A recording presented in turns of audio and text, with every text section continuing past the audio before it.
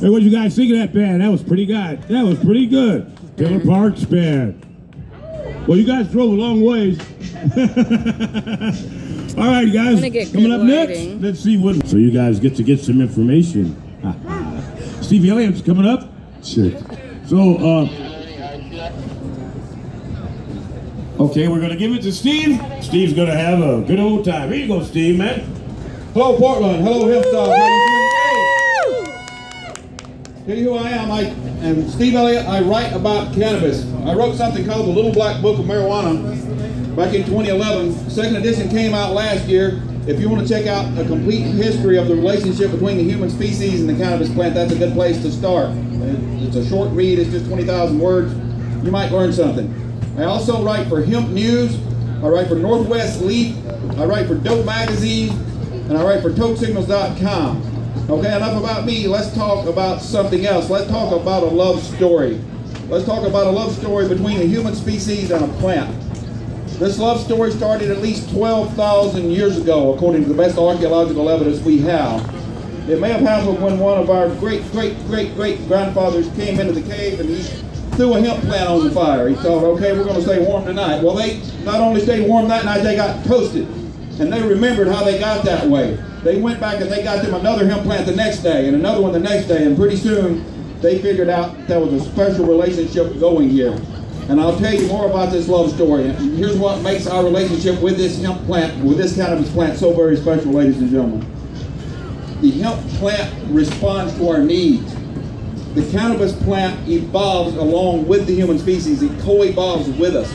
The intimate relationship between these two species is so close that each of us have in our brains and distributed throughout our bodies cannabinoid receptors. We manufacture our own cannabinoids. They are such an essential part of human health. Well, this plant has evolved phytocannabinoids, that is plant-derived cannabinoids with which we can supplement our endocannabinoid system. Modern medical science is just now starting to catch up with the importance of the endocannabinoid system to human health. One reason it is so important, beyond the palliative properties that most of us know, and palliative means that it helps you feel better. Almost anybody who smokes pot or has medibles knows that. Well, beyond those palliative properties, cannabis has curative properties. We know that some conditions can be completely cured by cannabis. Not only that, but cannabis has a property that we would call homeostasis.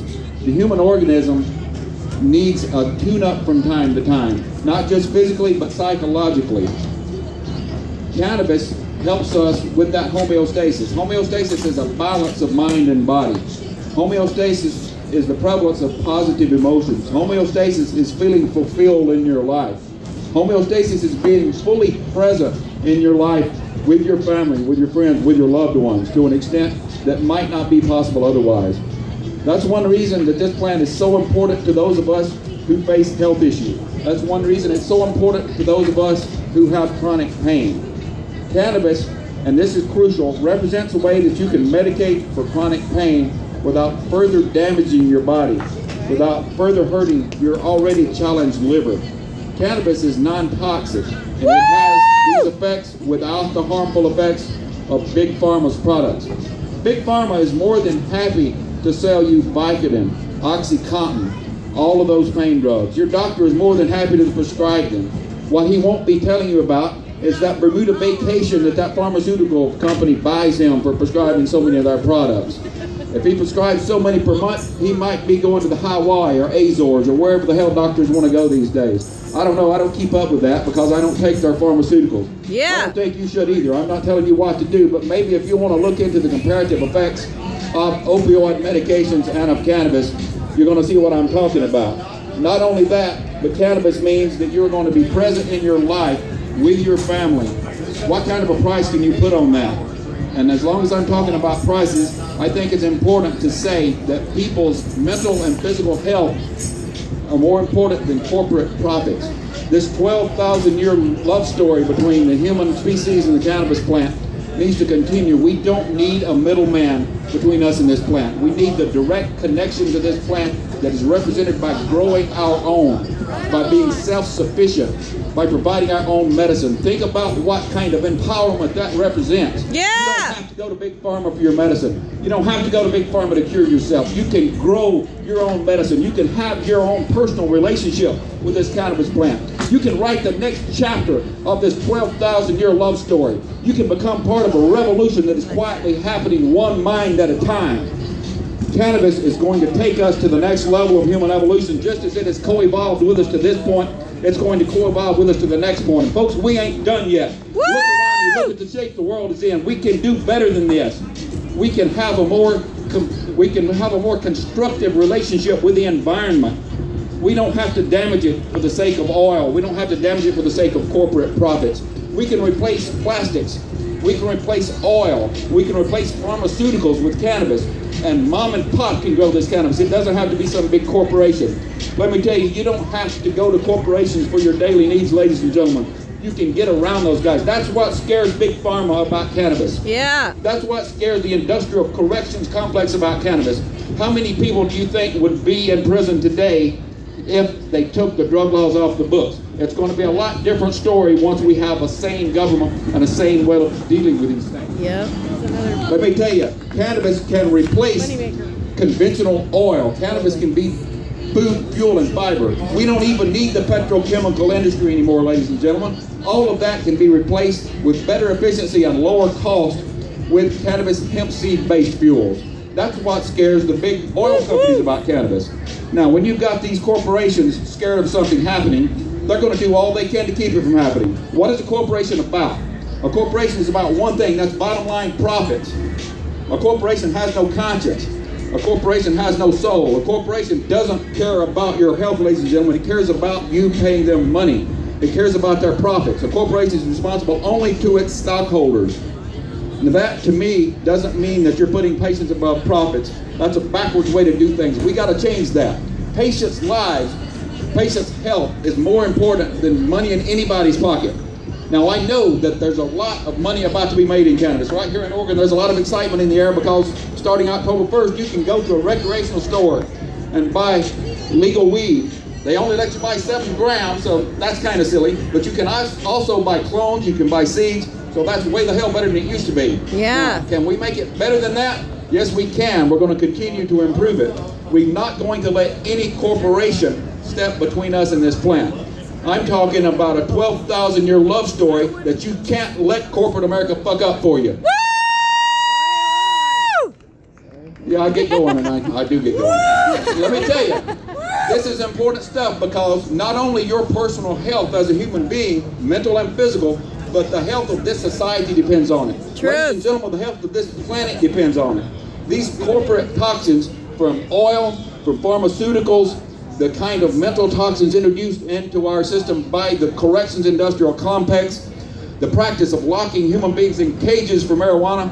I don't want to be part of any such barbarity. I think it's time that we end this practice of locking anybody in a cage for a plant. Yes! Grow hip! Now, if you are like me or ready to change the world, all we got to do is believe we can do it, because I can tell you, you miss every shot you don't take, ladies and gentlemen. We got to get out there and we got to speak the truth about cannabis. We got to speak it loud and clear, and we're not going to stop speaking the truth about it until the truth is accepted. We're not there yet. We got corporate America, and they see profits right now. What they're going to try to do is take cannabis down to Schedule 2. That means they still have control. That means the money you pay for cannabis is still going to Big Pharma. It's going to corporate profits. It's not going to mom and pop anymore. When they tell you how dangerous cannabis is, how unregulated medical marijuana is, that feeling you get is their hand in your pocket, because they want all the money from it. They're going to say any of it is dangerous except that you buy from them. Well, let me tell you, we had a mom and pop industry for 20 years now, 19 years in California. Woo!